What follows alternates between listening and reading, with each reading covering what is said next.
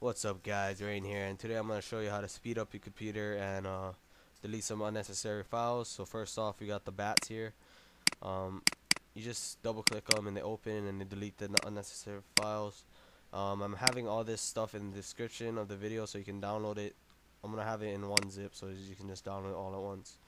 um, so if you don't trust me, think it's going to do something, you can just go like this, go to change the txt right here, and look, it's just deleting unnecessary files so you can see that. um yeah, so anyway, let's go on to the second part, which is CC cleaner.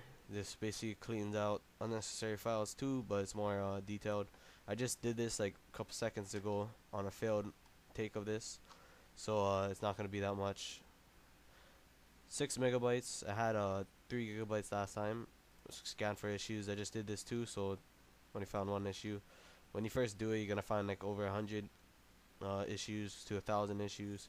Just when it pops up this, click no, then fix issues. It fixes it, then boom, it's done.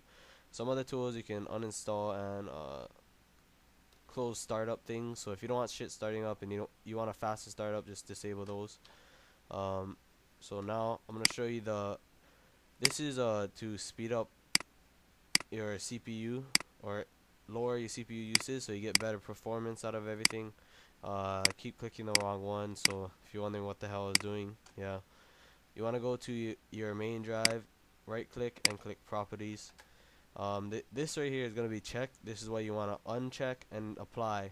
Now there's going to be a loading screen. It's going to be doing it for like maybe an hour or so or less, depends on how much files you have. So it's just going to run through all your files, and basically it takes like when it's indexed, it basically puts like a hook on it so it can retrieve shit faster.